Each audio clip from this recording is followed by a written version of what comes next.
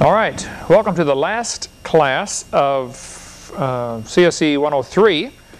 Next week we'll start up right into Cse104 and hopefully be able to finish. I don't know, we'll work at it. This section we're going to start talking about what's on our videotape number 6 of our series called the Hovind theory. I called it that so nobody else has to take the blame for it in case it's wrong. Okay, I would have to give credit to many people who have been very helpful to me to get ideas on what happened to the world, why did it flood, explaining some of the things that we find in the world about the flood. And that's what we're going to talk about, the flood in the days of Noah. Why would the world flood? Walt Brown has a very excellent book that I would recommend anybody read. He disagrees with me on a couple things, but I'll get him straightened out one of these days. Great guy, PhD in physics, Air Force Lieutenant Colonel, lives in Phoenix, Arizona, retired now. Tremendous book. Henry Morris, of course, has been a great influence on me. A guy named Don Patton. There are two Don Pattons. There's one in Texas and one in Oregon, I believe. Don Patton wrote a book years ago called The Biblical Flood and the Ice Epic. And that, as just a young Christian, for me, really answered a lot of questions like, oh, wow, that makes sense. You know, something that would help answer the questions about what caused the flood. All right, let's set the ground rules here. Genesis 1:1 says, in the beginning, God created the heaven and the earth. Well, if He created it, then He owns it. He's the master. He makes the rules, etc. The Bible teaches us that there was not only a canopy of water above. Now, there are some creationists who don't like the canopy theory. Walt Brown doesn't believe in the canopy. He says there was not a canopy above the earth because it would cause problems with heat and things like that. Common excuses they often give. You know, what about the greenhouse effect? It'll trap the heat. It'll runaway heat problem. Well, there are all sorts of ways that can be fixed, okay, and that's God's problem, not mine. But I said, well, if you don't believe there was a canopy above the water, above the earth, like the Bible, I think, teaches pretty clearly in several verses. Psalm 148 teaches there might be water still above the stars. Waters that be above the heavens. There could still be. You know, maybe it's earth, air, there used to be a layer of water, layer of stars, another layer of water. The Bible says the Lord sits on many waters. Yes, who knows? Nobody knows what's out past space, you know, or past what we observe as a solar system. So there still could be water out there. But I don't think you're going to explain Genesis 1:6 and 7 and 2 Peter 3. The earth was made out of the water and in the water without having a canopy. And so I said, Walt, how do you explain the giant insects? He said, I have a problem with that one. I said, well, I don't. Not if there's a layer of water. You get more air pressure. You have no problem with giant insects. Anyway, I believe there was a canopy of water above the atmosphere, under the crust of the earth. Now, we'll get into more of that later, because the Bible talks about that twice. It tells us there was water under the crust of the earth. Before the flood, the people lived to be 900 years old, average 912. After the flood, lifespans dropped off quickly, so something changed. Maybe several things changed. But certainly something changed to make them live longer. And I believe very sincerely that dinosaurs were just big lizards that lived with Adam and Eve in the Garden of Eden. We talked about that earlier. They were part of the normal creation. So why would God destroy the world? He's got this beautiful world He made. Why would He wreck the whole thing? And not only why, but how? How did this happen? How can you have a worldwide flood? Why would God destroy His beautiful creation? The Bible says in Genesis chapter 6, God saw the wickedness of man was great in the earth, and that every imagination of the thoughts of his heart was only evil continually. Not like today. Pretty much the same, right? By the way, God still sees. Notice it says, God saw the wickedness of man that was great in the earth, and so He also saw every imagination of the thoughts of His heart. It's interesting that God not only sees your thoughts, He sees the imaginations of the thoughts. See, that's an interesting verse. I'm sure nobody's ever gotten to the bottom of that one as far as studying what it really all means in there. But did you know you can not only think about things, you can think about what you're thinking about to decide if it's a good thought or a bad thought. You can actually pass judgment on your thoughts to decide if they're good or bad. The mind is absolutely amazing. It's not only, 3 pounds of gray matter. There's a physical organ called the brain. And there are more electrical connections in the human brain than there are electrical connections in the entire world. Everything that man has ever built, all of the connections inside every computer, inside every phone system, inside every electrical system in the world, just your little brain has more connections than that. But God understands the imaginations of the thoughts of the heart. I'd like to understand that one of these days. But he said they're only evil continually. And it repented the Lord. Now some people have argued, see, the Bible contradicts itself because it says God cannot repent. And here it says God repented. And we'll get into more of that on videotape number 7, which will be much later on here, when we get into, are there contradictions in the Bible? No, there are no contradictions, not if you've got a King James Bible anyway. You won't find any contradictions in there. If you have some of the other versions, you certainly will find contradictions. I mean, just clear contradictions. And we'll get into all of that later on in this CSE 10, actually in CSE 104, where we should hope to finish up everything. Genesis chapter 6, verse number 7. And the Lord said, I will destroy man. Who's he talking to? Well, I don't understand this either, but the Bible teaches there's a Trinity, Father, Son, Holy Spirit. And apparently he talks to himself and decides what to do. I guess I do that all the time also, you know. Well, I says to myself, self, what should we do about that, you know? So God, the Lord said, I will destroy man whom I have created from the face of the earth, both man and beast and the creeping thing and the fowls of the air, for it repenteth me that I have made them.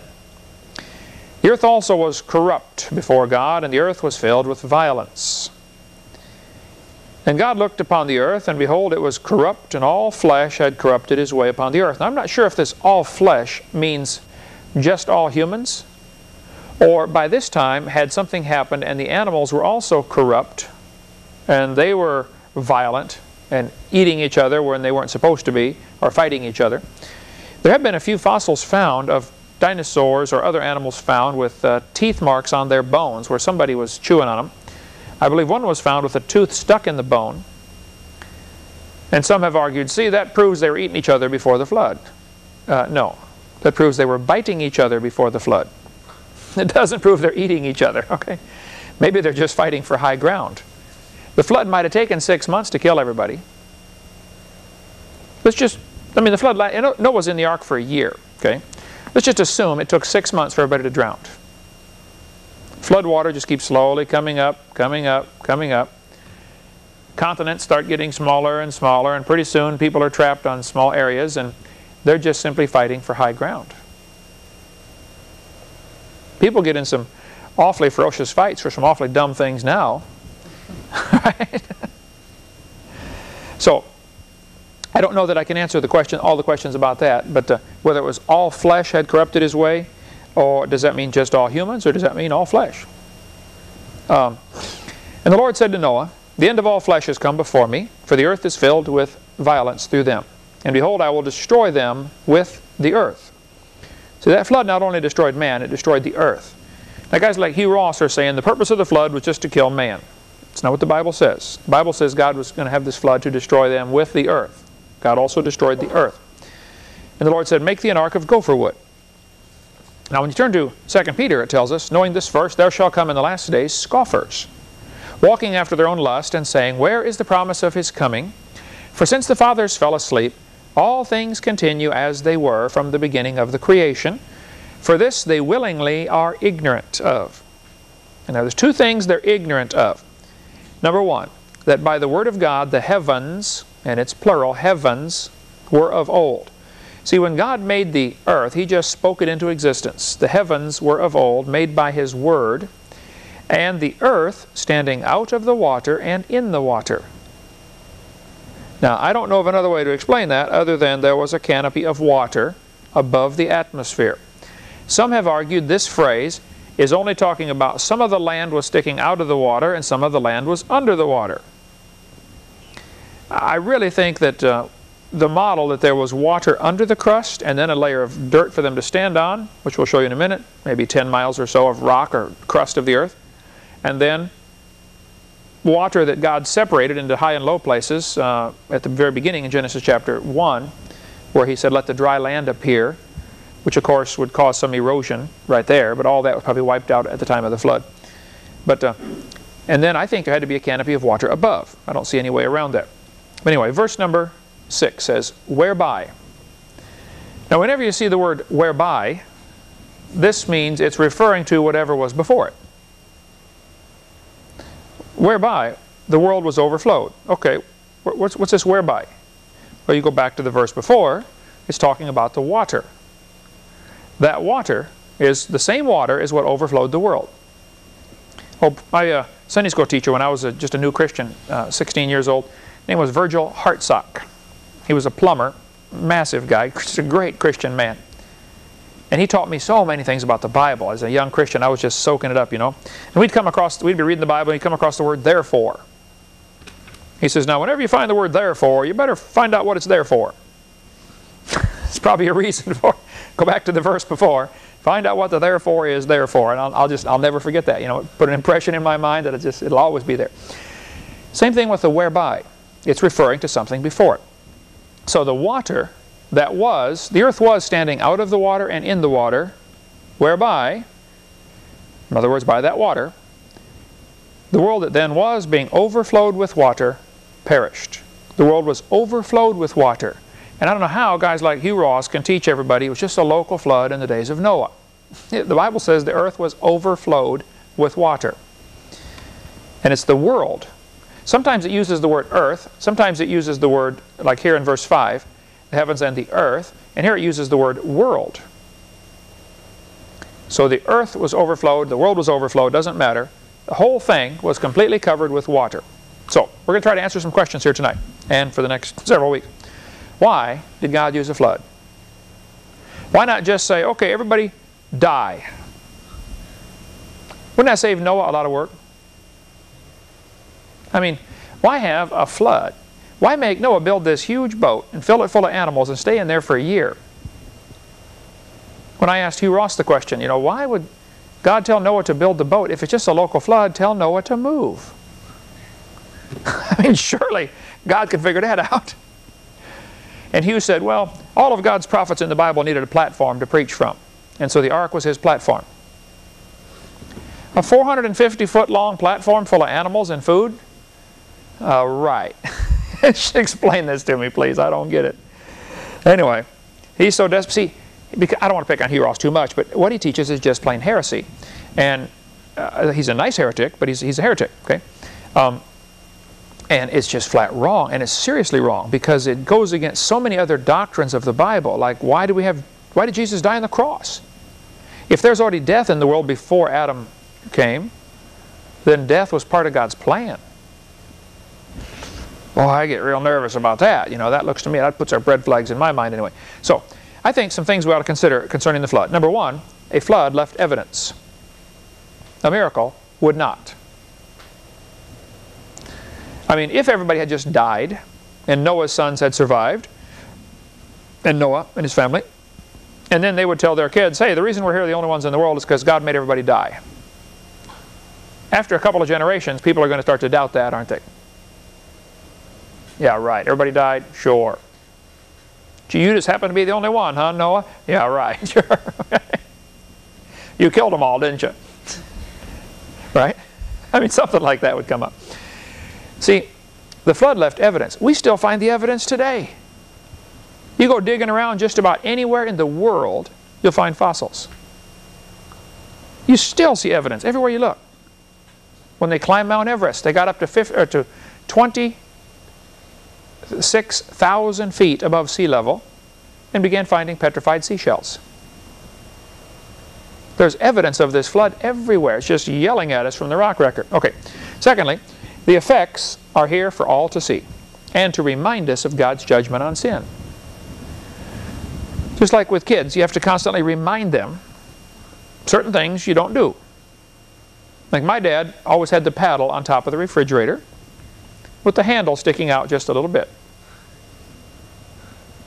When you go to get the milk, you see the paddle up there. Oops, that's right. Just a little reminder. We need reminded that God hates sin, or else we'll do it. And so everywhere you look, you see evidence. And I think we need to train our young people to look at the world as a reminder. When you see fossils, when you see Grand Canyon, these things ought to be reminders. Wow, God hates sin. But it's not anymore to the average student, is it? To the average student, these are reminders of the evolution theory, aren't they? That's how far we've got our brain off track from where it's supposed to be. Ought to be constant reminders that God hates sin. Thirdly, a warning time while Noah's building the ark gave them time to repent. It tells us in 2 Peter, while the ark was preparing. Can you imagine we don't know how long it took Noah to build the ark, okay? There are a couple of verses that people get confused. Turn in your Bibles to Genesis chapter 6. Genesis chapter 6, and I'll show you here a couple of only verses we have that really deal with this. And it came to pass, verse number 1, when men began to multiply on the face of the earth, and daughters were born unto them, that the sons of God saw the daughters of men, that they were fair, and they took them wives of all which they chose.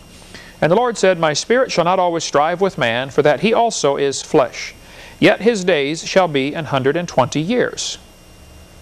Well, now wait a minute. People have made all kinds of crazy doctrines over this verse. Let's read what it says. Okay? The Lord said, My spirit shall not always strive with man. I'm not always going to argue with you. For that he also is flesh. Yet his days shall be 120 years. That's all it says. Now what does that mean? Some people have said, see, God said in the Bible nobody would live past 120. And there have been people proven that they live past 120. And therefore there are contradictions in the Bible. Slow down just a minute now. Did God say nobody would live past 120? No. But they start off with a false idea because God's verse. This verse does not say nobody's going to live past 120. Here's what it says. For that he also is flesh, yet his days shall be 120 years. Is this God warning them? A flood is coming in 120 years? I think so. I think that's the only way you're going to interpret this. God says, in 120 years, I'm going to destroy the world. But I wouldn't be dogmatic on that, but I think that's the best way to interpret that. And some people say it took Noah 100 years to build the ark. I think so, but I can't prove that either. The Bible doesn't say how long it took Noah to build the ark. He might not have started right away. It might have taken him 50 years to build it. He might have hired all the neighbors to help. He might have built it in 1 year. The Bible simply doesn't say. But while the ark was preparing, people could see what's going on and say, wow, I better get saved. Now if you look at the chart that we have, the chart in the back of the seminar notebook, which tells how long they lived before the flood, the Bible has a verse that just really is, to me, a heartbreaker just a little bit. Back in Genesis chapter 5 and verse number 30. Genesis 5:30, and Lamech, that's Noah's daddy, lived after he begat Noah 495 years, and begat sons and daughters. Noah's daddy, Lamech, for 595 years, no, okay, new glasses, can't get used to this stupid thing. All right. For 595 years, Lamech had more children. These are Noah's brothers. How many of them went on the ark? None. Noah had brothers and sisters that apparently drowned in the flood. Certainly nephews and nieces didn't even listen to their own uncle. It's also interesting, if you look at the dates, Methuselah died the same year the flood started. Now you can't be dogmatic and say it was the same day. The Bible doesn't give us enough data, okay? But he certainly died the same year the flood started. Anyway, this building of the ark, however long it took, gave them time to repent. Okay, what caused the flood in the days of Noah? What about Pangea? How many of you have been taught that all the continents used to fit together in a big supercontinent called Pangea? You ever heard of that before? Okay. What about Pangea? What about the Ice Age? Where does that fit in? And what froze the mammoths? I've got a mammoth, Eric, in the suitcase or in the box. Would you see if you can find that someplace around here? Maybe it was in the... Yeah, we had it for the kids out today. What would it take to freeze an elephant, a big, huge, hairy, hippie elephant, to freeze it standing up? Yeah, bring that up too. That's a mammoth tooth. And the mammoth vertebrae. We'll just talk about the mammoths here for a minute. How did the mountains and oceans form? Why would the world suddenly flood? Could it really rain enough to completely cover the world? I mean, is it possible to rain that much? Where did all the water go? And where is the evidence? One of my, actually my first, yeah, thank you, sir. My first debate that I ever did, University of West Florida, one of the students stood up in the audience. We had a question-answer time at the end. And this kid said, Mr. Hovind, is it possible to rain enough to cover the world? I said, today? No, no possible way. If all the moisture in the entire atmosphere condensed, it would probably rain about 2 inches all over the world. Even that would cause some problems. That'd cause some problems in some areas, but you figure the ocean would raise 2 inches. You wouldn't notice that, okay? If the land had 2 inches of water, you probably wouldn't notice it much at all. I mean, if you lived right on the beach may come up 6 inches or something, I don't know, but it's not going to be a big deal. He said, but you really believe the earth was totally covered by water? I said, oh yeah. Well, we'll get into that in a minute, but where did the water go? I get this question a lot. Have you had that yet when you do debates or something, or question, where did all the water from the flood go? Well, first place, 1 drop of water will completely cover the earth if you spread it real thin. Right? If you shrank the earth down to the size of this globe right here, all of the water in all of the oceans and all of the rivers and all of the lakes would barely fill a tablespoon at this scale. Not much. So where is the evidence? Okay, let's talk about Pangea. Students are taught all of the continents used to fit together. One big, massive supercontinent called Pangea. This textbook says, yes, boys and girls, Africa and South America seem to be a perfect fit. You've seen this in your school, right? Pangea. Here's the evidence they will give you to support their theory. They will say the shapes of the continents seem to fit. Similar fossils are found on opposite sides of the oceans, and there are magnetic reversals in lines in the mid-Atlantic ridge. They will point out, like this map does, showing the 2 red dots across in Africa and South America. They say, see, we find these same kind of fossils on opposite sides of the ocean. Yeah? What does that prove? Does that prove the continents drifted apart, or could it prove there was a worldwide flood and those animals drowned and traveled just about anywhere all over the world? I would say it's reasonable to say it's a fact. Similar fossils are found in South America and Africa. I don't argue with that. What does it prove? Is what I'd like to know. It certainly doesn't prove the continents broke apart, does it? 3-inch galvanized sheetrock screws are used in this building, and they're also used in Eric's house down the street. That proves they broke apart. No, it doesn't, okay? Doesn't prove any such thing. Here's what they don't tell you about Pangea. Africa was shrunk 35 to 40% for the drawings. Now, when you measure an object, and you're going to determine how much it has been diminished, or shrinking, there are several ways to do it. Let's suppose we go from a 8.5 by 11 sheet of paper down to a 8.5 by 5.5. Cut it in half, okay? Was it shrunk 50%?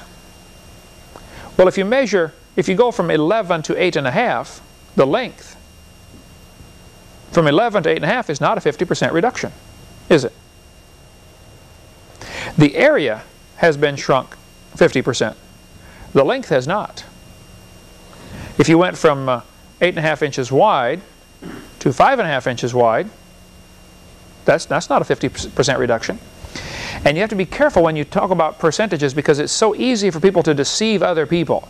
Congress and news media does this all the time, you know. There was a 30% rise in, crime. Well, compared to what? You got to really watch these, because numbers and graphs is so easy to be deceptive, and we can get into more of that some other time. But Africa was shrunk 35 to 40% in area to make your drawing. Mexico and Central America are completely gone. Here's a map of Pangaea from McGraw-Hill Earth Science, 1973. Where is Mexico? You can get any textbook that shows Pangaea and just state, where's Mexico?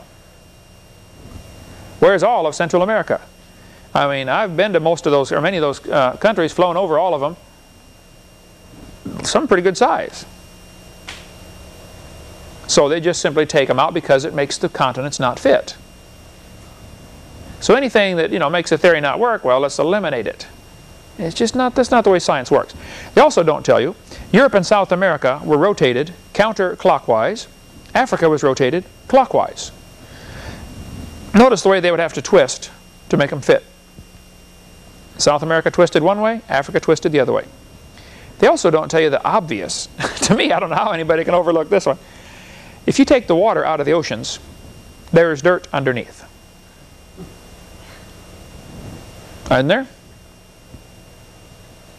I mean, when you look at a world, you say, wow, this is water, this is land. Well, that doesn't mean there's nothing under the water, right? I bet you could point out that the opposite sides of most rivers in the world are parallel, right? Does that prove the sides broke apart? No, it's a low place full of water. That's all it is. So the continents are not floating around like lily pads in a bathtub, okay? They are connected. They're, you know, people say, do you think the continents were once connected? I say, what do you mean? They're still connected. It's underwater, but so, they're still connected. What do you mean, were they connected? Yeah, they still are. There are cracks all over the earth, okay, like this mid-Atlantic ridge, which was just recently discovered, you know, in the last, I don't know, 30 years, I think. Some textbooks, like this textbook, says there are magnetic reversals in the mid-Atlantic ridge. Okay, let's cover this real quick and then take a little break here. Notice what the book says here, figure 13-8. Changes in magnetic polarity of the rock on both sides of mid-oceanic ridges reflect the past reversals of Earth's magnetic poles. This is evidence for seafloor spreading.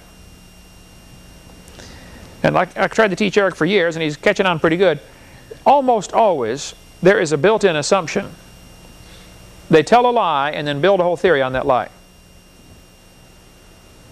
Dinosaurs lived millions of years ago and they're extinct. So, how did they go extinct?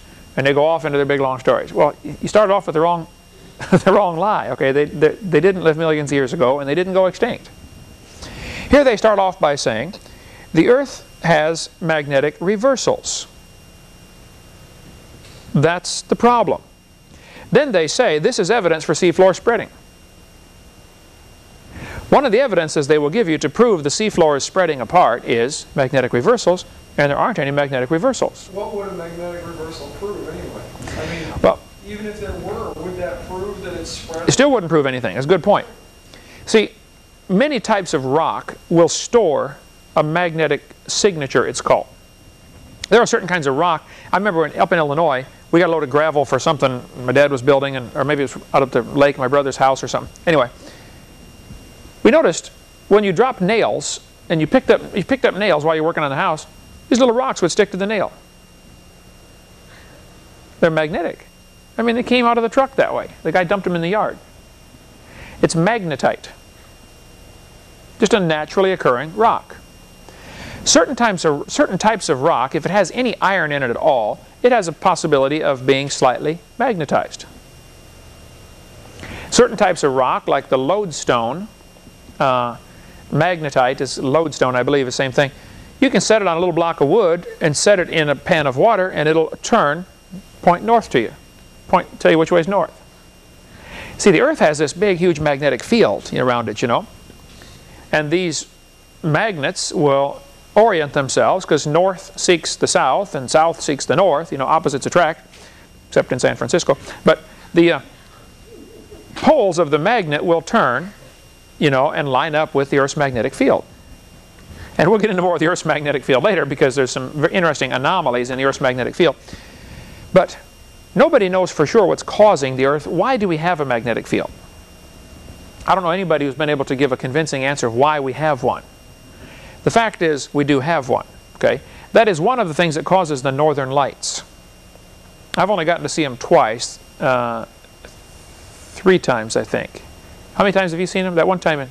Twice. First time in South Dakota, both times in South Dakota. Both times in South Dakota. Occasionally, the northern lights are visible clear down, here. It's real rare. But generally, around the polar regions, the sky just lights up, and it's the most incredible thing. How many of you ever seen the northern lights? Becky, where did you see them at? In Pennsylvania? Man. The magnetic field of the Earth deflects radiation in around the poles, and you get the northern lights, aurora borealis, and the southern lights, aurora australo, some Latin guy, he's probably dead by now, but he named it that. Australis, aurora australis. I used to know all that stuff. It doesn't matter. Anyway, named after Australia, the southern part. So there's a ring around the North Pole, and from satellites, or from space, they can see it. You can see the sky lighting up like a ring. Same kind of effect you get in a fluorescent bulb.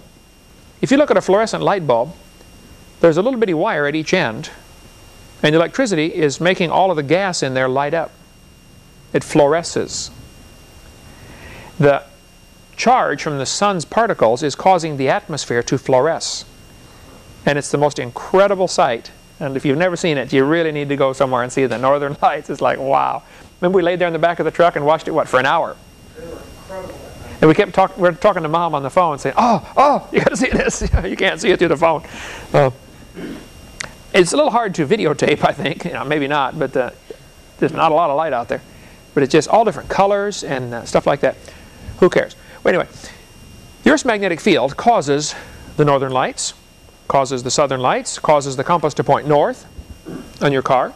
And here they are telling the kids this magnetic field has reversed. Now, in an electric motor, electricity running through a wire creates a magnetic field. Or a magnetic field creates electricity running through the wire. Either one.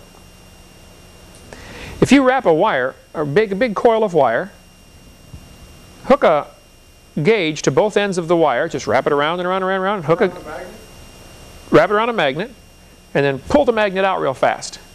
And your gauge will go, doot. It creates electricity. A magnet moving through a coil creates electricity. Well, could you have a round magnet just spinning? That's what power plants are. No way. Huge magnets spinning inside a coil of wire. Now you got to have something to keep that magnet turning. And so you have either steam or waterfall or something, okay? Any way to turn the magnet. You turn the magnet inside the coil of wire and it produces electricity. So electricity, you plug in your drill and the electricity goes through a coil of wire and that makes the magnet spin, or the magnet spinning will make the electricity. Either one, okay? They're going to say the Earth's magnetic field has reversed, though. Well, now, nobody knows for sure what's causing the magnetic field, and we certainly don't have a clue how it could possibly reverse the magnetic field. This textbook says at the bottom, the pattern of magnetic stripes as found on the ocean, on the seafloor along the mid-ocean ridge southwest of Iceland. Ages of rock are given in millions of years. Well, at the top it says, reversals of Earth's magnetic field leave a record in the form of magnetic stripes in the rock flowing out along the mid-oceanic ridges. Here's the theory. Here's how it's supposed to work. When a rock is hot, melted, really hot, like lava coming out of a volcano, if there's any iron in there, or anything that's capable of being magnetized, it's just flowing around like water, but the magnetic field of the Earth is going to try to pull it in line. And as the rock cools off, it ends up stuck there. And so this is called the magnetic signature. Like they signed it. Okay, this is where it was when the Earth's magnetic field got done, when it cooled off. Well, then they're going to say that these stripes are reversed. And absolutely is not true. Those stripes are not reversed. There are no magnetic reversals in the ocean floor. This fellow said in Science magazine, volume 204, it is clear that the simple model of uniformly magnetized crustal blocks of alternating polarity does not represent reality. A very complex way of saying, folks, it ain't true. Okay? What happened was the Earth's magnetic field had strong places and weak places. In some areas, as what they did is they drilled down in the floor of the ocean. Real expensive project. You got to park the boat out there and try to keep it still while you drill a hole 2 miles down underwater. And they brought up core samples and they checked the magnetic signature in these core samples. That part is done very scientifically. Okay? And they check the rock and find out it has a certain strength of magnet, because magnets are measured by their strength. Some magnets are stronger than others. And they made maps of all this on the ocean floor of where the magnetic field was strong and where the magnetic field was weak. And after they got all done mapping it, they ended up with this map right here. Let me show you what they really got.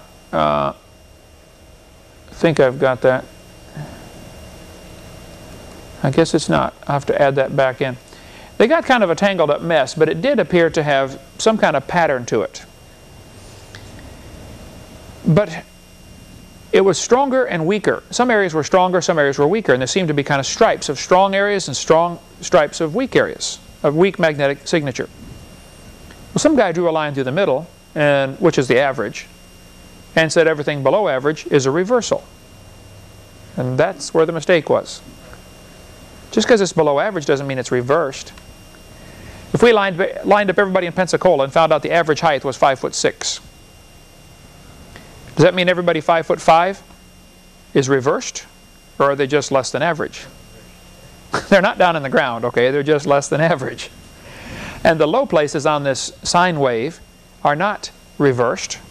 They're just lower than average. So, make that a quiz question. Are there any magnetic reversals on the ocean floor? No, there aren't. There are no magnetic reversals, only areas of stronger and weaker magnetism. We'll take a little break. When we come back, we'll explain why, though, they keep teaching the Earth's magnetic field is reversing and the seafloor is spreading. Now, the seafloor may be spreading. I'm not questioning that. But it's very important that why they teach that. We'll cover that right after the break.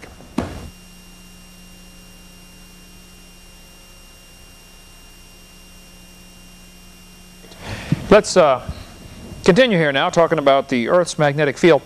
The Earth's magnetic field is getting weaker. In the early 1800s, a guy named Gauss, G-A-U-S,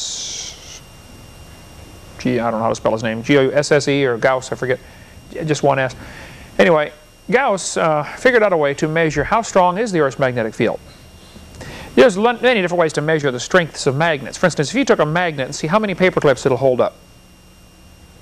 You know, to make a string of paper clips. Eventually, it won't hold the string anymore. It's not strong enough. A stronger magnet will hold a longer string. You can get an electromagnet like at a junkyard. The guy flips a switch and electricity goes through this coil and becomes a real strong magnet and picks up a car. Shuts the switch off, electricity stops flowing, car falls. The electromagnet only works as long as the electricity is running through the magnet. You can do that, you have them on your car if you have an electric door lock. When you hit the switch, it is sending electricity around a coil of wire, creating a magnet just for a second that pulls a metal rod down. When I was in electricity class in high school, I made for a project a golf ball return.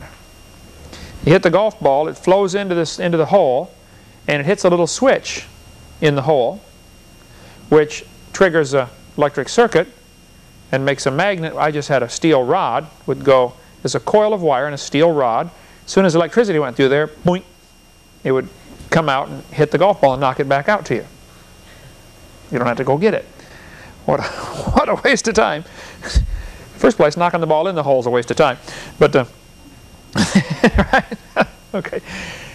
But the golf ball returns that way. Just a little magnet, you know, just becomes a magnet momentarily. You can actually shoot a steel rod that way. It's a very inefficient way to do it, but it can be done where you have a rod and a coil of wire, you energize it, shoots the thing through. The problem is, when it gets to the middle, as soon as it gets past the middle, it starts pulling it back. So the trick is, as it's coming in, shut your power off so that it'll keep going.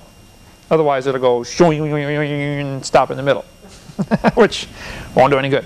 Okay, as far as shooting it. There's all sorts of other ways, more inexpensive ways to propel objects through space. But the Earth's magnetic field, ever since it has been measured by this guy named Gauss, it has been losing strength. It has now lost 6% of its strength in the last 150 years. Could the gravitational pull hold the atmosphere in? Gravity holds the atmosphere in. It has nothing to do with the magnetic field. Is gravity, okay. I don't think gravity and magnetic field are related at all. Is gravity declining at all? No, gravity's all staying the same as far as we know. Gravity appears to be directly related to the mass of the planet. How many pounds of dirt are here? That doesn't change. It's maybe increasing a little as more cosmic dust and stuff falls in, but it's insignificant. So magnetic field and gravitational field are totally unrelated to each other. Some planets have a magnetic field, and some planets and some stars or some moons have a magnetic field, some don't. I don't remember if the Earth has, if the moon has a magnetic field or not. We could look it up. If it does, it's not much of one. Okay. One of the Jupiter's moon, Ganymede, they discovered as they sailed out there past Jupiter, one of its moons has a real strong magnetic field. Most of them don't. They would all have gravity that would be directly proportional to their size. A bigger planet would have, or denser planet, more massive planet is the proper word, would have more gravity, but that would be unrelated to the magnetic field. Okay, the Earth's magnetic field has been declining. As they've studied this data, they said, okay, that means it used to be stronger. Right? How strong can the magnetic field get before you start to create a problem? Thomas G. Barnes was a PhD in physics and taught physics at the University of Texas, El Paso. I've spoken there several times at the university and in El Paso at different churches. Thomas G. Barnes is, I think, probably like 82 years old now. He's pretty old. Brilliant man when it comes to the Earth's magnetic field. He was considered one of the world's experts on the Earth's magnetic field. He said, the magnetic field of the Earth is declining. Here's the data. He said, this shows it cannot be more than 25,000 years old. We'll get into more of that in a minute, but according to Thomas Barnes, the magnetic field of the Earth puts an age limit on the Earth of 25,000 years. Now, those who believe in evolution don't want any age limits. They certainly don't want less than 25,000 years. Right? You got to have zillions of years to make your theory look good. I think it looks bad anyway, but even with zillions of years. But you certainly look really bad without zillions of years. So, factoid. The Earth's magnetic field is getting weaker. I've never had anybody argue with that one. Even the atheists will agree, yes, it's getting weaker. But, they say, that's only because it's getting ready to reverse again. What do you mean again? It never has reversed. So they teach the Earth's magnetic field is reversing because that's the only way they can get out of the problem. The fact is, it's declining. All we've ever measured is it's declining. Nobody's ever seen it reverse. We don't know how it could reverse. If you want to believe it did, that's fine, but that's not science. Psalm 24, verse 1. The earth is the Lord's and the fullness thereof, the world and they that dwell therein. Then it says in verse 2, He hath founded it upon the seas. What does that mean? Founded means where you put the foundation. He put the foundation of the earth, He founded the earth upon the seas. Strange verse, isn't it? Look at Psalm 136. To Him that stretched out the earth above the waters. Now there's another strange verse. Did He stretch the earth out above the waters? Now some people, especially back during the Dark Ages, say 500 years ago or 1,000 years ago, were teaching, most Christians didn't believe this, but some people were teaching the earth is flat and it's on top of a layer of water because of this verse. Is that what that verse says? No. It doesn't say the earth is flat and it's stretched out on top of a layer of water. I think it does say He stretched out the earth above the waters. So there was water under the earth. That doesn't mean under the earth like this, under the earth. Under the part we're standing on. Okay? A layer of water under the crust of the earth. That's the water, I believe, that came shooting out at the time of the flood. Look at Genesis chapter 7 and verse 11.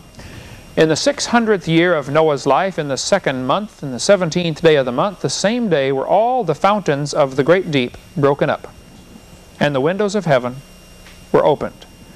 It's very important you notice the sequence here. Hey, can Andrew bring me a glass of water too when you get time? Notice the sequence here. First, the fountains of the great deep were broken up. Then, the windows of heaven were opened. Some people say, how can it rain for 40 days and flood the world? Here's typically what an atheist will do. Okay, a guy called me today, talked about this. He said, Mount Everest is 29,000 feet high. I said, yep, you're right. He said, in order for it to rain that much, it would have to be, you know, X number of inches of rain per day for 40 days. And it can't rain that much. The atmosphere won't hold that much. Plus, as atmospheric moisture turns to water, it releases heat. See, when you turn water into moisture, you add heat. You take water, turn it to steam, you boil it. You have to add energy. When the steam condenses back to water, it releases the energy. That is called the latent heat of condensation. As water condenses, it releases heat. And he said that much moisture to produce that much rain to cover Mount Everest would produce so much heat it would completely destroy the earth from the heat. I said, you're absolutely right. See, they do all the right calculations about how many joules of energy and how many, how much heat and all this stuff, but it's all based on a faulty assumption. Did the water have to cover Mount Everest? No. Mount Everest was under the water. How high were the mountains? How high were they before the flood? Was Mount Everest even there before the flood? We don't know any of that. Okay. One drop of water will cover the earth a mile deep. Or one drop of water will cover the earth if you spread it thin. And there's enough water right now in the oceans to cover the earth about 1.5 miles deep. The earth is 70% underwater. I mean, there's an awful lot of water out there. I flew back over to Pacific. You remember coming back from Australia. That's a long flight. I mean, it was hour after hour after hour. And the pilot came out and he said, folks, we've got a 200-mile-an-hour tailwind. We're going 750 miles an hour. I just thought you'd like to know. That's the fastest I've ever gone. 700, that's past the speed of sound. Of course, we were in the wind, so we were not breaking the sound barrier. But even at that incredible speed, it was many, many hours just to get across the Pacific. So I told Brian, my computer guy in my office, I said, Brian, the Pacific Ocean is huge. And in his typical wit, he always thinks several levels beyond everybody else, He says, yeah, and that's just the top of it. Wow, what a thought. It was brilliant. That was just the top of it. There's just an awful lot of water out there. So, when you figure that all the fresh water in the world, all the lakes, all the rivers, there's a lot of water there. It's about, what, not even 1/2% of the water in the world? Somebody, I forget the number now, it's like 99.5% salt water in the world. Is there really a decline in the amount of water? I mean, there's a decline in the amount of usable water. Yeah, usable. There can't be a decline in the water. Unusable water. Right. Is that something we really need to worry about right now? Well, in some areas it becomes a serious problem. Some areas are using water faster than they can get it. Southern California doesn't get much rain. I mean, there's been talk, like for Africa, some of the Arab states where it's just extremely dry, especially along this coast of Africa, there's been talk of getting icebergs from Greenland, dragging them down with boats and letting them melt. Because fresh water floats on salt water. Salt water is denser. Let the iceberg melt and pump the water off the top. That's how desperate they are. Other areas, like last night around here, there's plenty of water. Washed away the sod we put out here. You guys get rain over at your place? Man, I mean, I don't know how much we got, but it was a lot. Anyway, it's important to note, though, that the flood was not caused by the rain. Look what it says. The fountains of the great deep were broken up, and the windows of heaven were opened, and the rain was upon the earth 40 days and 40 nights. Later we'll see the water kept coming up for 150 days. Well, if the water comes up for 150 days, it's not all coming from rain, right? It came from inside the earth. The water that used to be under the crust of the earth came to the surface. Now, if you take a nice big juicy grape, set it out in the sun, let it dry out. The moisture inside the grape leaves. The skin of the grape stays the same size, only it wrinkles up, right? If there was water under the crust of the earth and it came to the top, the crust would fall down a little bit, causing a slight wrinkling effect. Same surface area now has to be wrinkled up in some of the waters on top in big puddles that we call oceans. It just came to the surface, that's all. Walt Brown's book, In the Beginning, has a really excellent section about what he calls his hydroplate theory. He thinks when God made the earth, there was certainly water under the crust of the earth. When it came shooting to the surface, it came out along cracks. The earth cracked up like an eggshell. I saw a slow motion picture that somebody did once of a balloon getting popped by a needle. They got to take these cameras and run them, you know, a zillion frames per second and then play it back real slow, okay? And it showed the hole in the balloon, and the crack actually went around the balloon. Of course, our eye can't see it, but with the slow motion camera, it was really cool. You could watch the crack race around the balloon. Same thing happens during an earthquake. The crack will actually move across the earth, sometimes at 2,000 miles an hour. This picture here shows Walt Brown's concept of what he thinks the earth was like during when the fountains of the great deep were broken open.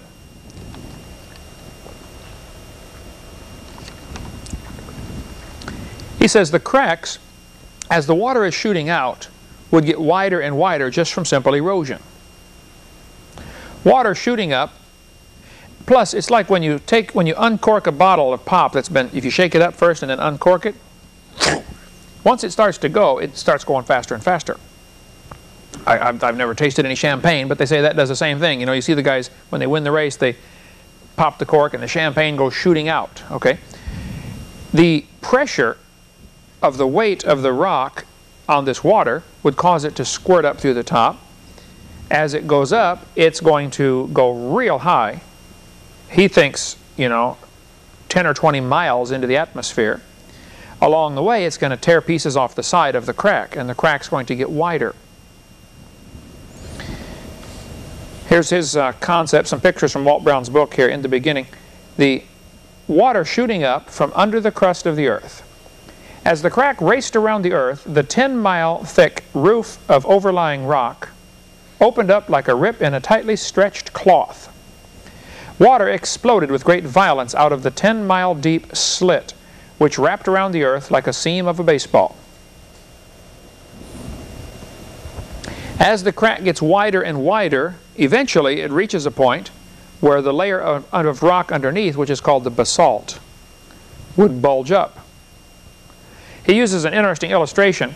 If you take a mattress and squeeze it from the ends, if you push from the ends, pretty soon the mattress will bulge up in the center, or a spring like this picture here shows, okay? If it's compressed from the ends, but there's weight on top, it can't bulge up. That's why most springs that are under compression, you put them in a tube so you know they can't bulge out someplace. But if the earth had a layer of basalt and a layer of rock on top and with water in between, as the rock on top gets farther apart, the basalt is going to bulge up. Basalt is relatively soft, half-melted rock.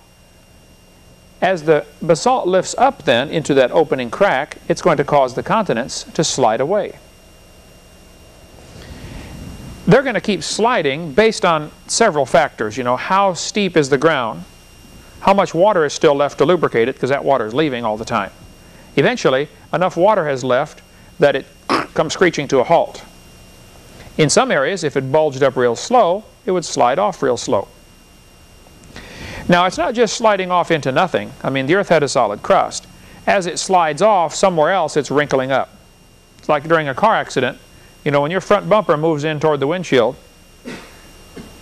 the metal has to wrinkle up to absorb all of that. And a good engineer will take advantage of that. Okay, the metal's going to wrinkle up. Let's use that to absorb some of the energy of the impact so it doesn't kill the people inside.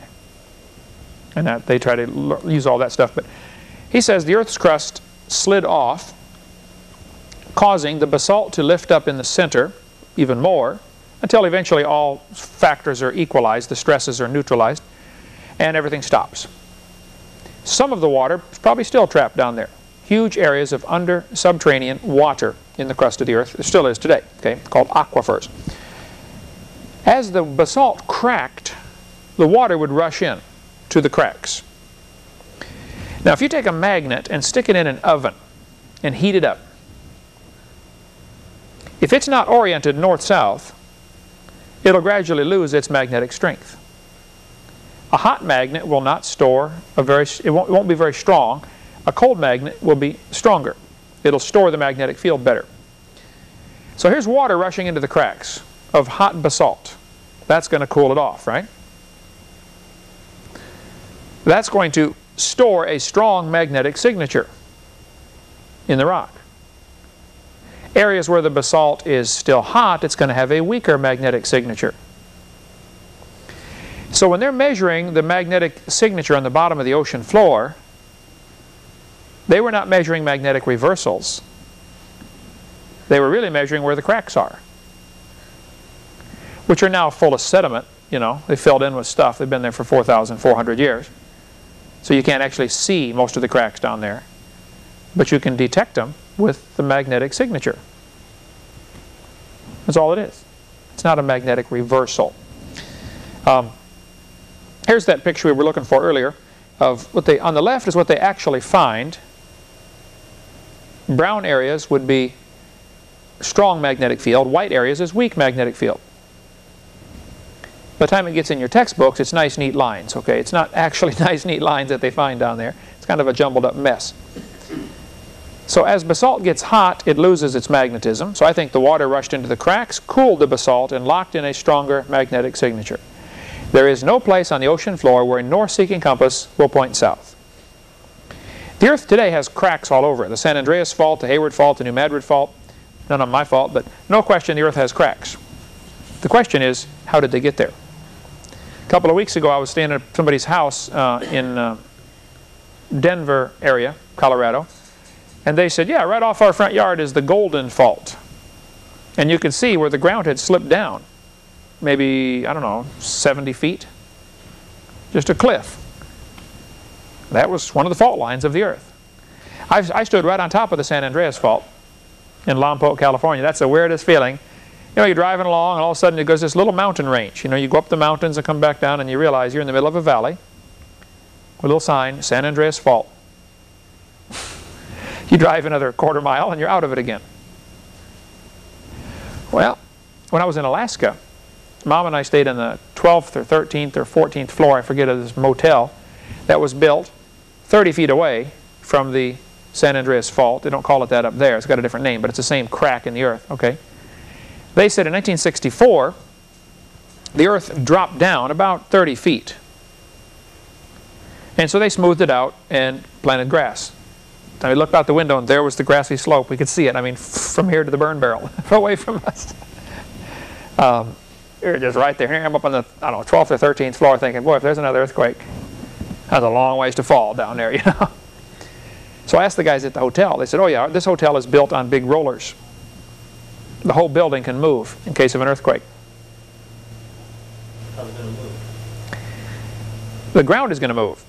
They're going to hope the hotel moves less than the ground, so it kind of absorbs the shock, you know. Suppose it's like... Well, if there's several kinds of faults, okay. There's a slip fault where one slips past the other like this. If you take two blocks of hard jello, smack them into each other, and start moving one down and one up while they're tight against each other, eventually you'll hear it go, as the jello kind of jerks past itself, okay? Or take 2 blocks of wood. You can see the same effect. You know, you start putting pressure on, pulling them apart, pretty soon it'll have to jerk to equalize the pressure. It's that jerking that causes everything to shake. If they were just sliding smoothly, there wouldn't be a problem. You wouldn't have any earthquakes.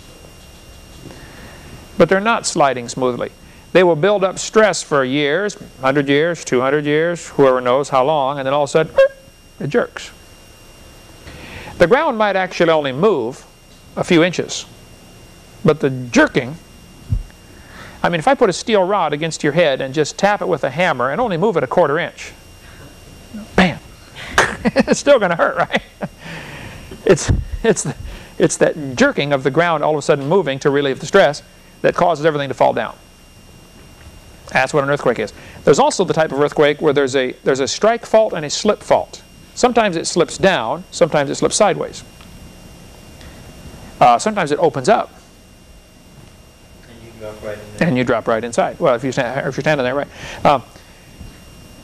This picture here shows the crust of the earth being subducted. Now, when we went out to Hawaii and watched the volcanoes, I was preaching there in Hawaii, so I went to see a couple of volcanoes. As the lava flows, you know, here's this river of melted rock. The surface cools off. It's in contact with the air. And it gets a skin on there, like when you're cooking gravy, you know, you get the skin on your gravy. That surface, once in a while, will fall down inside the hot rock and get remelted. The surface of the lava can do all sorts of crazy things. You know, it can crack and move around and slide around because it's kind of floating on top of this, you know, liquid rock underneath. The theory is that the surface of the earth, the crust of the earth, is floating on a hot magma core. Probably true. I don't argue with that. I don't know that it's true, but it's probably true. And they're saying the surface of the earth is being pulled under in certain places. So at the mid-Atlantic ridge, it's coming up and moving out, and then it's going being areas of subduction where one is sliding under another. This could very well be true. I'm not arguing with it. But the theory, why this is so important is what I want you to see. This is so important to save the evolution theory, okay? The continents, as it rains, like last night when it rained, some of the dirt washed out of my yard. Which way did it go? Right down the street. Toward the ocean, right? Eventually it's going to end up in the ocean. Every time there's a rainstorm, or a landslide, or a mudslide, or ground creep, or mass wasting, or any of those things, the ground always falls down. Never goes up, right? Eventually, all of the mountains are going to erode and wash and fill in the oceans. That's inevitable. When I was in California, one of my students brought me this chunk of polished rock. It was about yay big and about 1 inch thick, and it was really beautiful rock. I mean, I had quite a rock collection there, and the kids knew I liked rocks, so they brought me this gorgeous chunk of rock, and I said, "What is this?" He said, "You're not going to believe it." I said, "Well, tell me. I've never seen anything like this." Sort of like a granite, only just really bright, beautiful colors. I mean, blue and everything else in this rock. I said, "What is it?" He said, "Well, my dad's company sends people out into the Pacific Ocean, and they've got this big machine that blows water down and blows all the dust away on the ocean floor and gets down to solid rock. Then they saw pieces of the rock out, and they take it back and they cut it up in slabs and make countertops for people. So people can say, my countertop came from the bottom of the Pacific Ocean." And it's just unbelievably expensive, you know, because it'd be expensive to get it. And it was pretty, but it wasn't, you know, wasn't that pretty. Okay, I wouldn't go to the bottom of the Pacific to get any, that's for sure. But he gave me this piece of it. It's probably still, I left all that stuff in my science class when I left out there. But they wanted to have the rock from the bottom of the Pacific. In order to get to it, they had to blow the dust out of the way. Well, how much mud and dirt and silt is down there? When they calculate how much silt is in the ocean compared to how fast it's coming in, all you got to do is run the numbers, and you'll find out it's only a few thousand years worth of mud in the ocean. Our little pond gradually gets mud and leaves in it, right? When you went in there to clean it out last time, the first time it had been cleaned out in probably a year and a half since we built it, it was, you know, 1/4 inch of mud in there. Let's just assume it gets a 1/4 inch of mud every year. The pond's only 2 feet deep. Eventually, if we did nothing, it would fill in with mud. Just that's the way it happens, okay? Eventually, the oceans are going to fill in with sediment. So how much is there? Well, they find out there's only a few thousand years worth of accumulation. Well, those who teach the earth is billions of years old don't like that idea, because, you know, they know the earth is billions of years old, so why is there only a few thousand years worth of mud in the ocean? What's their answer going to be? They've got an answer for that. Evaporates and then runs. No, they're saying the whole ocean floor is being pulled under at the edge and coming up new stuff in the middle. Just like a conveyor belt, it takes all the sediments down in, remelts them, comes back up, and so the ocean floor is constantly cleansing itself. That's why there's no mud down there. Okay, I suppose that's a possibility. But there's another possibility why there's only a few thousand years worth of mud down there. What would that possibility be?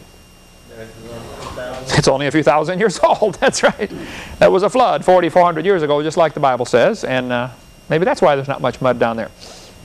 But all the textbooks teach the continents are moving, and they say they're moving about as fast as your fingernails grow.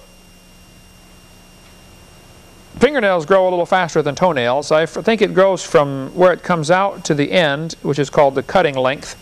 I used to know the numbers for biology class. I think it's like 130 days or something like that. 3 months or 4 months it takes to get from here to here. If it takes 4 months to grow a ½ inch, or say it grows an inch a year, to pick a number, okay? If the continents are moving an inch a year, it's going to be pretty hard to notice. To try to figure out if indeed they are moving, when this theory came out about continental drift, one thing they came up with was, they said, let's put a satellite up in what's called parking orbit, and we'll bounce lasers off it from America and from Europe. We'll both bounce lasers off this satellite, and we'll check the angle of our laser beam. If the angle is getting wider, then we're drifting apart. If the angle is getting tighter, we're drifting together. Sounds good. Problem is, as the laser goes through the atmosphere, it distorts it. If you ever look through hot air, like just above the surface of a hot blacktop, you see kind of the wavy lines, you know? That's called atmospheric distortion. That's what causes a mirage. Well, the laser going through the atmosphere is going to cause it to go off, bounce around, and go off course a little bit. Once it gets out of the atmosphere, hits the satellite, comes back, and goes back through the atmosphere. Just the atmospheric distortion of the laser is going to be a certain amount. Get this on the chalkboard here, can I do? A circle is divided up into angles, degrees. 360 degrees in a circle. Each degree, then, is further divided into minutes. 60 minutes in a degree. Each of those minutes would be divided up into what? Seconds. Seconds. How many seconds would you think are in a minute? 60. Very good. Okay. Just the atmospheric distortion, just going through the 100 miles of air, causes 0.046 arc seconds of distortion.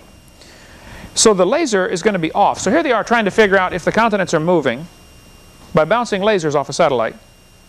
And just the distortion is going to cause them to lose some of the accuracy. 0.046 arc seconds. After the satellite was up there for like 8 years, it finally, you know, you can't keep them up there forever. It fell out of orbit, okay? They noticed they had seen about 3 inches, they had seen no movement at all in 8 years. But because of that 0.046 arc seconds, it could have moved about 3 inches and they would not have noticed. Instruments weren't that accurate. So they said, well, it probably did move 3 inches in 8 years then. They didn't observe it, they assumed it.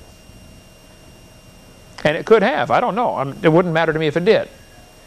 But if the continents did move 3 inches in 8 years, what does that prove? Here's their logic, okay? Okay, how far is it from New York to Portugal? Wow, from New York to the Azores is 2,600 miles. About 3,500 miles. Okay, 3,500 miles across the Atlantic. It's moving 3 inches in 8 years. How many years would that be to spread them apart? Millions and millions of years. And their math is right. It's their logic that's wrong. Okay, maybe the continents are moving. I don't know. Wouldn't matter to me if they are. If they're moving 3 inches every 8 years, we don't know that they are, but if they are, would that mean you would measure from New York to Portugal to find out? I mean, if you took the water out of the Atlantic Ocean, you would notice there's dirt underneath. Is all of the ocean floor recycled from the mid-Atlantic ridge? Well, the plates are moving, but that does not prove they've always been moving. It doesn't prove the rate's always been the same. And students ought to be told there are other options to explain this. For instance, here we are in Pensacola, Florida. Interstate 10 runs from Los Angeles to Jacksonville. I've driven on every inch of Interstate 10. It is a long road. If I go up here to the interstate and see somebody headed east at 70 miles an hour, first place, if he's going 70, he's going to get run over, right? From behind. By us, that's right. Good, Eric. Does that prove he started in Los Angeles 4 days ago? No, he might have just got on at the last exit, right? If we see the continents are moving, does that prove they've been moving for millions of years? No. They might have started moving at the flood. If the fountains of the deep broke open, continents slide away, gradually slow down, and we're still today seeing the slowing down. The Earth is still getting adjusted. It got hit pretty hard 4,400 years ago. Had a rough life. Things are still settling in, still moving once in a while, still have an earthquake once in a while. It's all still settling from the flood. That is, I think, just as reasonable of a theory. Next week when we come back, we'll take up with more on the continental drift and on the flood. And next week we'll start our Cse104. So if you know anybody wants to come join the class, tell them to come on. We're doing it, getting it on tape. We have about 200 students, I think, now total, don't we, Becky, in all the classes? In Cse 101 and 102. And, yep. So hopefully it's been a blessing, and get more on that next week. Okay? Thank you so much.